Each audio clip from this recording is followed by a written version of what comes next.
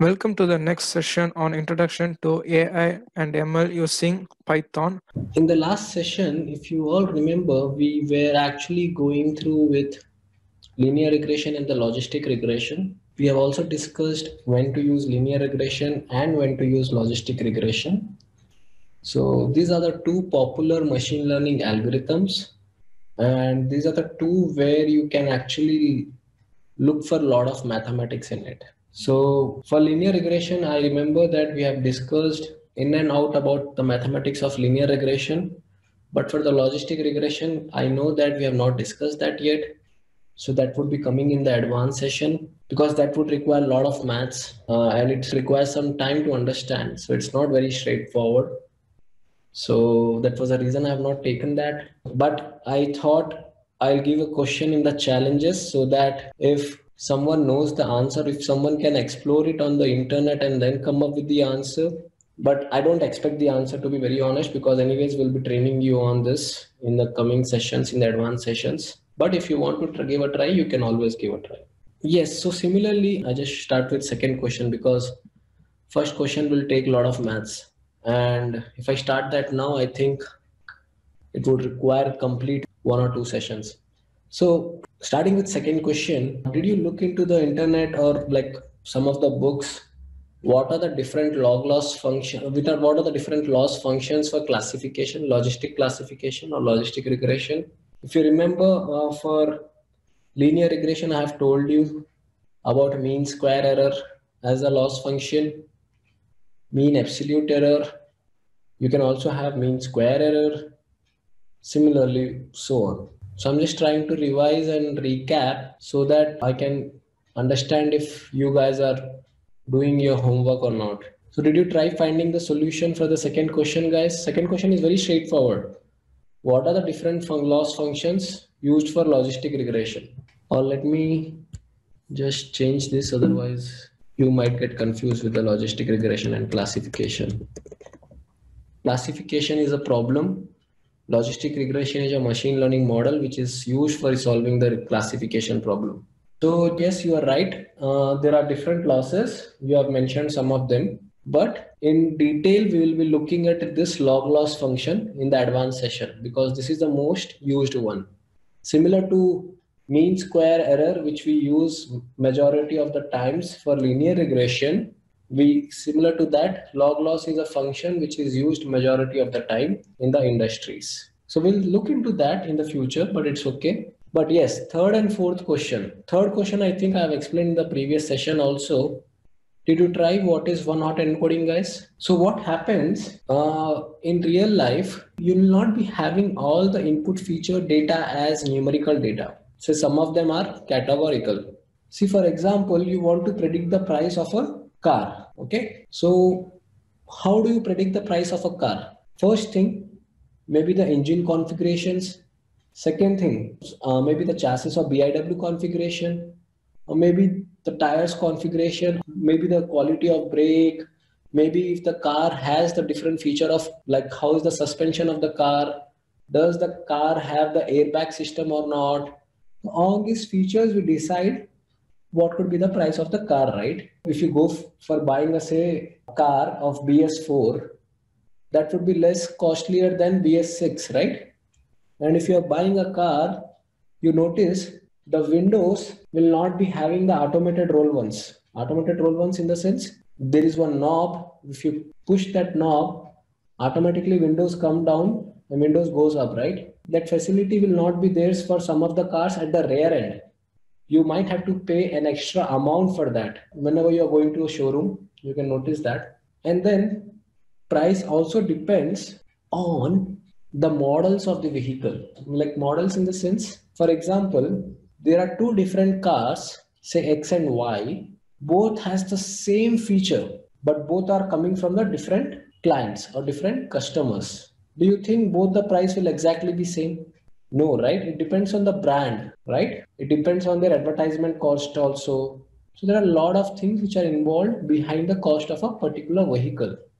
So let's say in this prediction, I'm talking about prediction, okay, not classification now, but this concept is valid for both prediction and classification.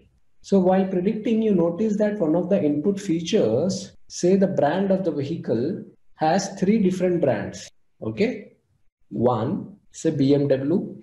Second, say Audi. Third, say Porsche. So let's assume that all these three vehicles don't get into technicalities, not get into mechanical technicalities. So let's assume all the three vehicles have the same features, exactly same features, BIW, everything is same.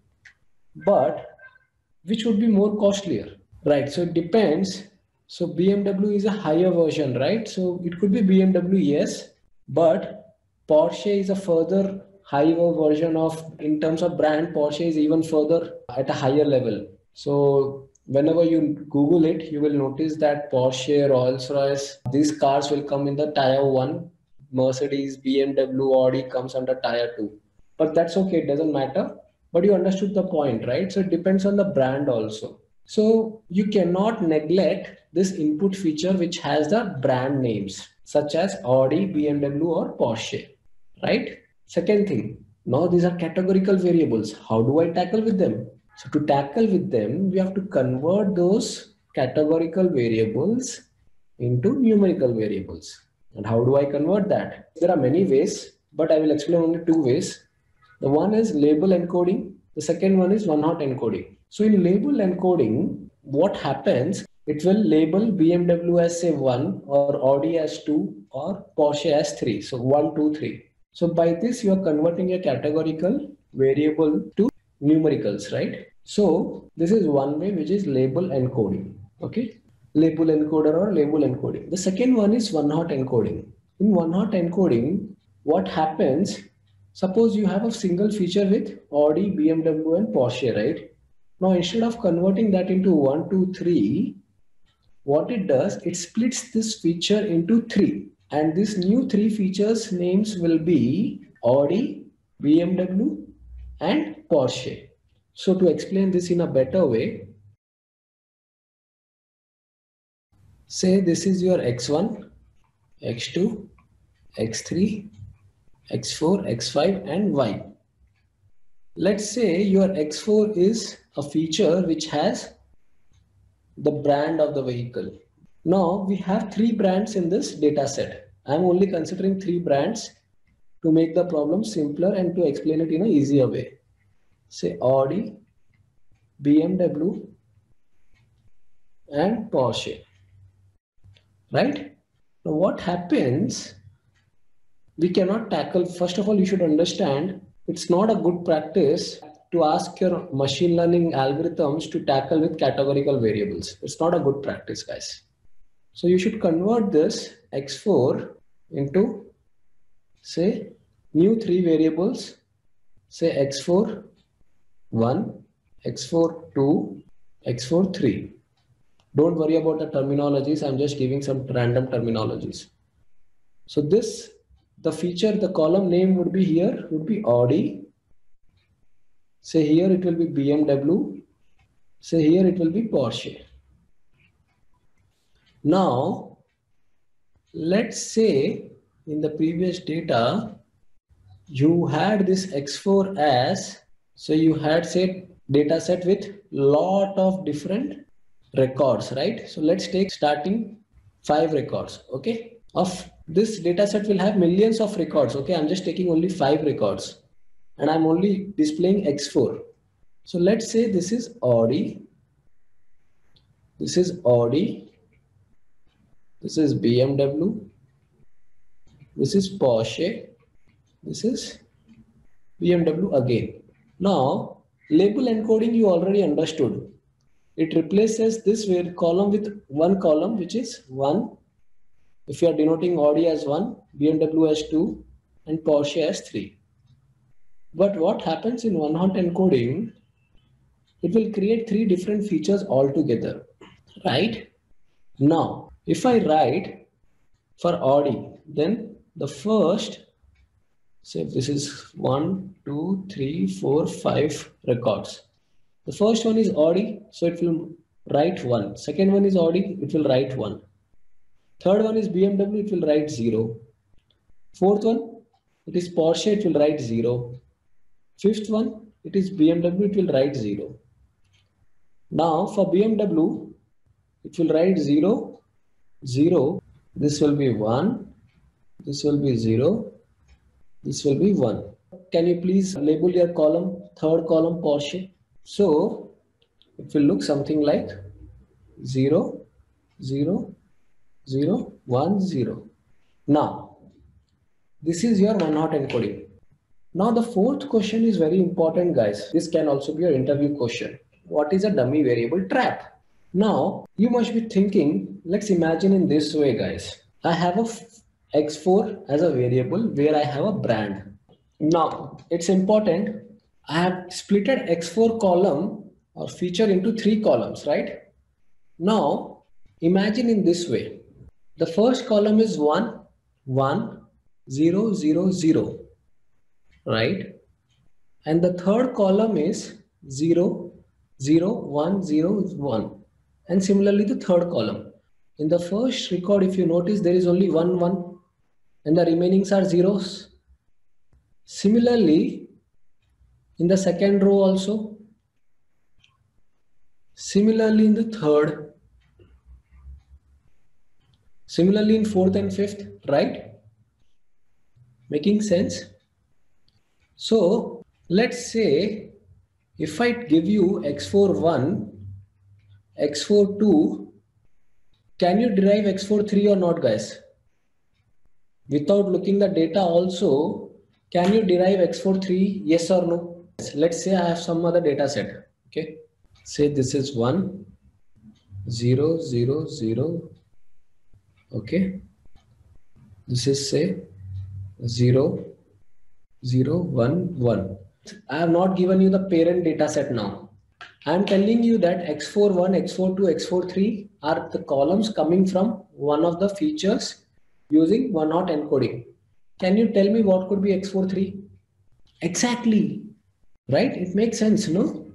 So I don't have to tell you anything about x4 3, but still you are able to understand what is x4 3.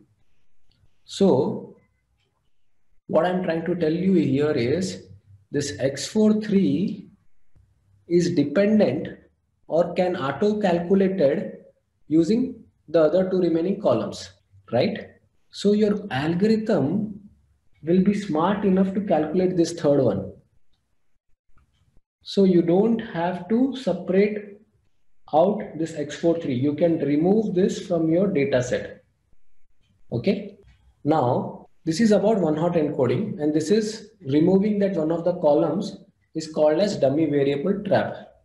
Because if I give these two columns, indirectly I am giving the third column also to my data set. Okay. So now, why is it important to remove this? I have explained to you what is dummy variable trap.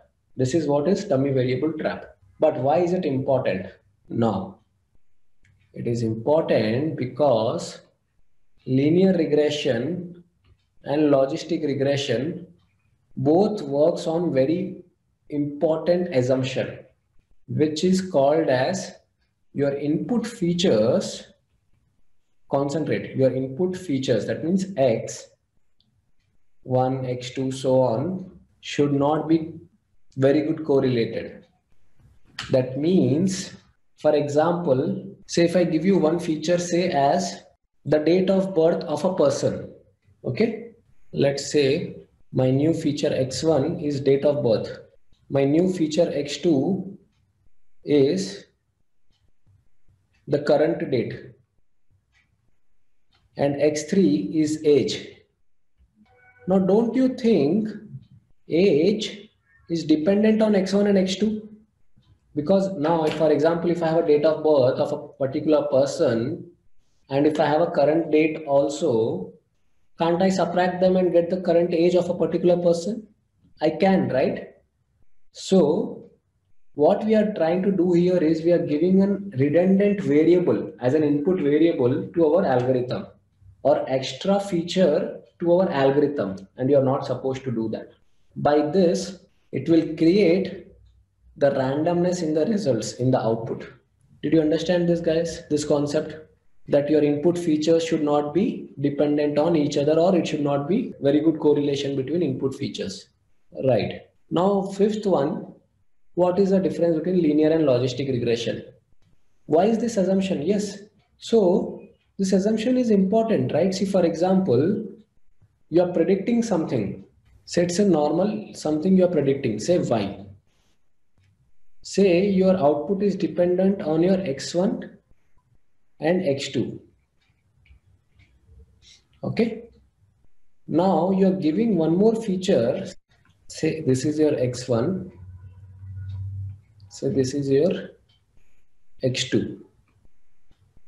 Now if I draw something like this, the correlation is very bad between x1 and x2, right? And if I draw the curve like this between x1 and x2, the correlation is still bad.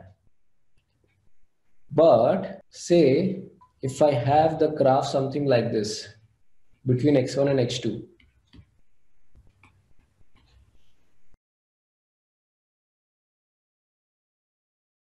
now x2 is equal to say 1 by 2 of x1. Now x2 is dependent on x1, right? If you remember, we always try to, in our mathematics also, if we know that x2 is dependent on x1, we try to convert that our equation, we replace x2 with x1, right? And then we try to do our mathematical problems in our school days also, right? Otherwise, it will become complicated to calculate y. Do you remember this? Yes. Similarly, in machine learning also, you are not supposed to provide any variables which are dependent on other variables. See, then what happens? Then people will start giving lot of variables, thinking that if I give lot of input features, my prediction will be good. But they will not understand this x4 is already dependent on x1 plus x2. Say for example, x4 is already say x1 plus x2. Then why is it required? If we are putting this in our mathematical equation, this will complicate our analysis. Similarly, in machine learning also, if we incorporate this, our algorithm will calculate the solution. There is no harm in that. It will calculate. But it will, this redundant feature will incorporate the randomness in the result. The results might not be that accurate. Okay. So the assumption is, because if you remember the R square from your linear regression, what is R square? Coefficient of determination. And what is the significance of R square? It signifies how much your output variable is influenced by your input features, right? If your input features is already dependent on your input features, then it's a problem, right? Then you cannot justify by looking at your R square value. You won't be able to tell how good your results are. Okay. So this will come with the domain knowledge. You don't have to worry, guys, because see, for example, I have one column as say area and one column as say thickness. As a mechanical engineer, if I give you volume, you know that volume is not required, because if I have these two, it will automatically calculate volume. Now, if I have a sphere, if I give you diameter and volume both, the information of volume is redundant, because you know that using the diameter, you can always calculate the volume, right? So this is called as feature engineering, guys. And it is very much important, so that you can reduce your number of input features in your algorithm.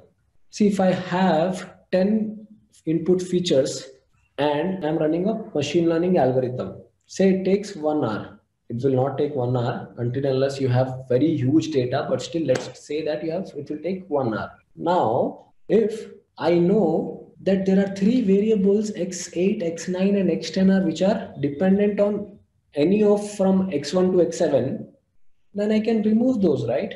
By this, I am reducing the dimension of my data set.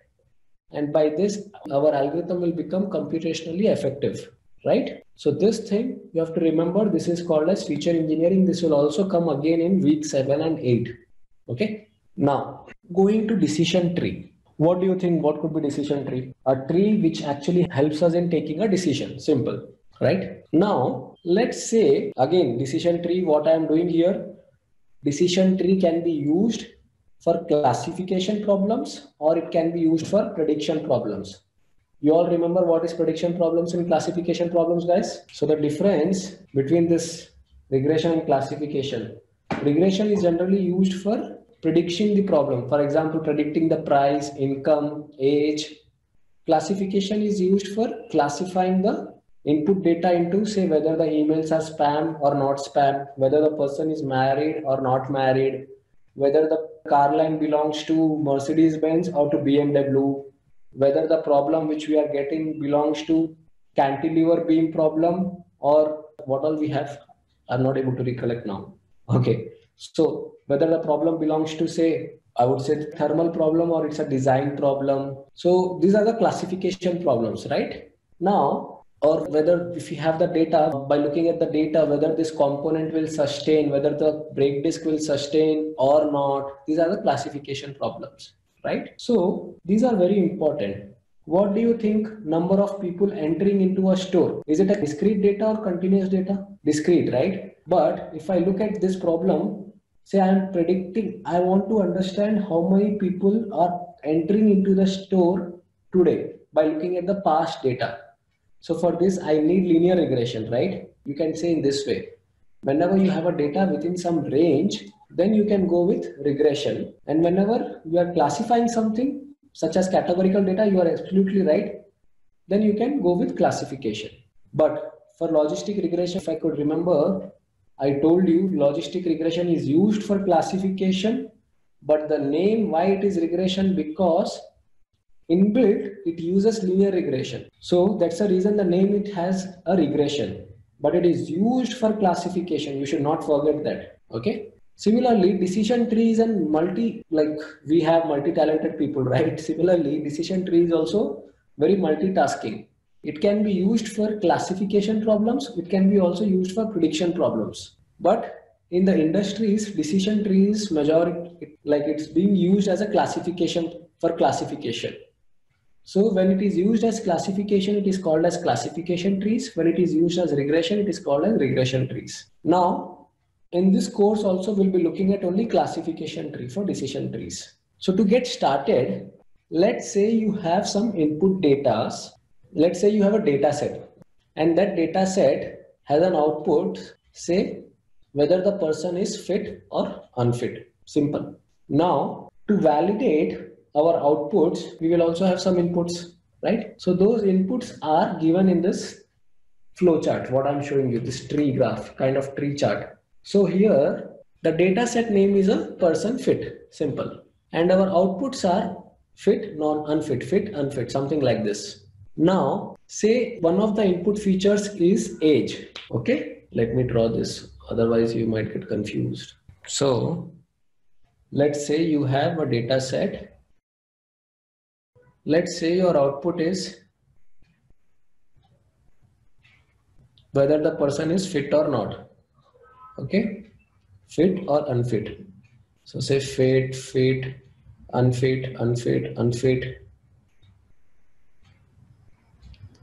And this output data is dependent on your some of the inputs.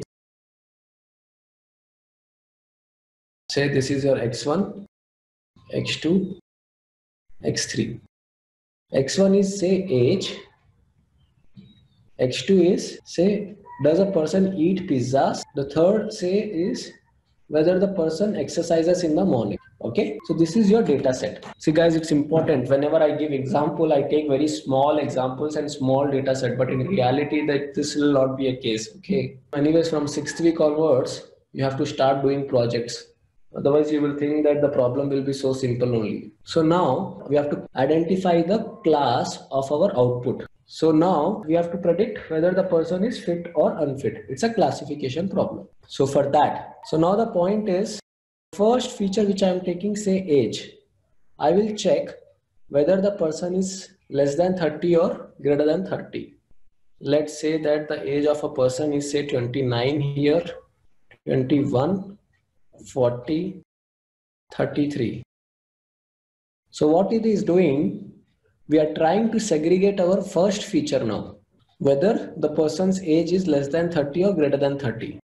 Let's say if it is less than 30, yes, then it's quite obvious, right? When we are having an age less than 30, it's quite natural that we eat a lot of junk food, right? I'm just making a general statement, guys, okay? Don't get me wrong.